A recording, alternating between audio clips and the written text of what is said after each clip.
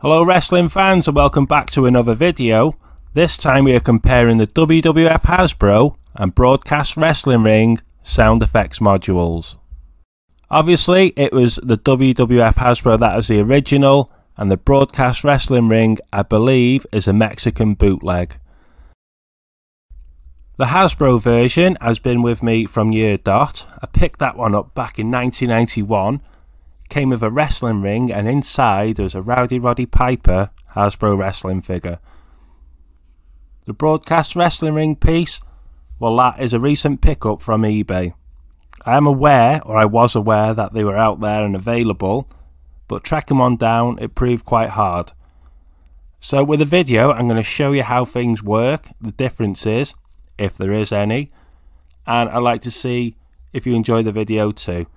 If you got any thoughts, questions or comments on the piece, let me know and I'll try and answer them for you too.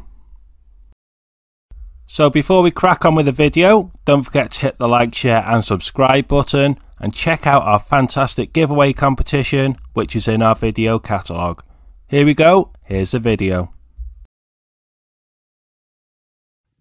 Right, let's show you a video of how they both sound and work. I will start off with the WWF Hasbro version. And this is what we have. Break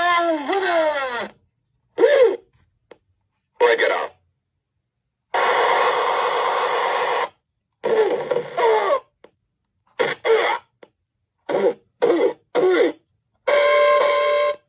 There's your Hasbro version. Now for the bootleg Broadcast Wrestling Ring version. Break it up.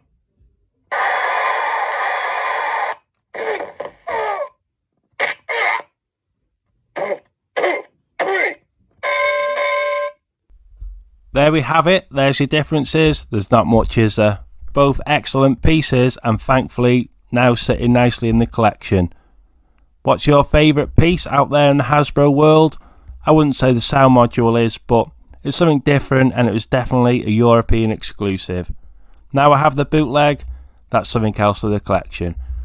Next week I've got a video, well, coming Sunday, of a sticker album from Germany, and I think you're all going to love it. Stay tuned, get involved with the competition, and I'll see you all again soon. Oh, and don't forget to hit that subscribe button. We'll really appreciate that.